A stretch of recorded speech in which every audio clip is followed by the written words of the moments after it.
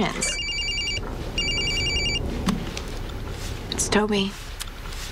Honey, I'd prefer it if you not have any contact with him until the situation is behind us. Why? What does Toby have to do with anything? He's a friend. You need to be careful about who you associate with. So what? I'm just supposed to ignore him? Not speak to him? Yes. Sweetie, listen to me. You need to be at the festival.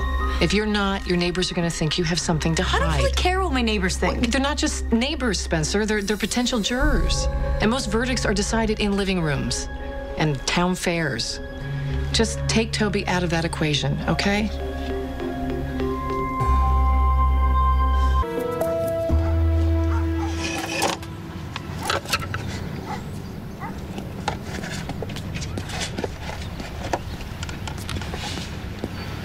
Hey, how are you?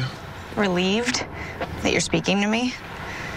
I wasn't sure if you'd heard the cops' theory about me planting evidence. We shouldn't talk about this. So you do think it was me? No, of course not. But I can't say the same for my family. Spencer, you should go home. Those guys have a way of adding 2 and 2 and coming up with 5. I'll stop by your place later. I'm not sure that that's such a good idea. Why not? Because your parents don't want you near me? Makes sense. How about the festival? Maybe we could meet up behind a tent. Or the funhouse. 7 o'clock. Toby, I need you to drive me to school. I have a makeup test. Okay, just let me get cleaned up.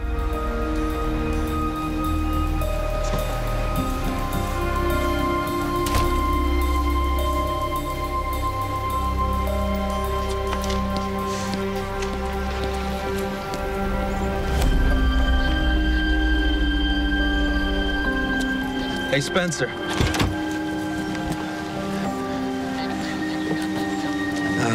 How's it going? You tell me, Garrett. I thought you were on our side. I don't get to have personal feelings when I'm in uniform. Well, if you put on a pair of jeans, this would be called stalking. Spencer, look. If being trailed is gonna help clear your name, better it's me than someone who thinks you're guilty.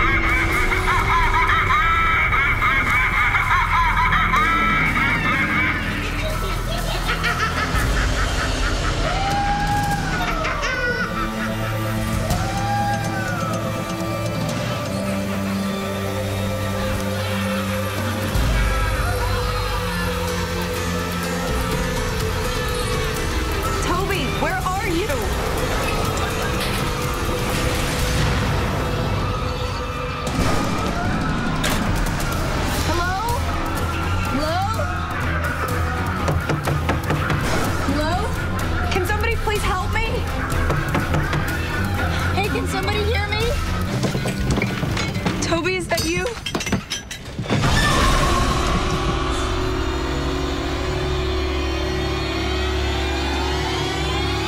Ian? Yeah, I've got her. She's fine. Oh, honey. Are you okay?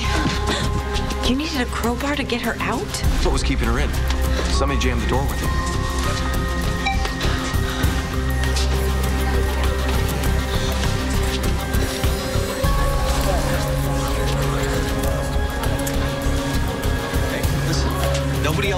here until you figure this out. My sister-in-law could have been seriously hurt.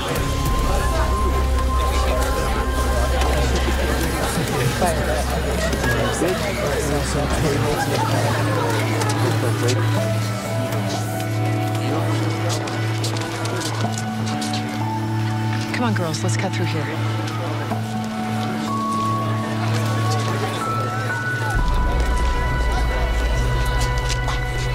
Spencer?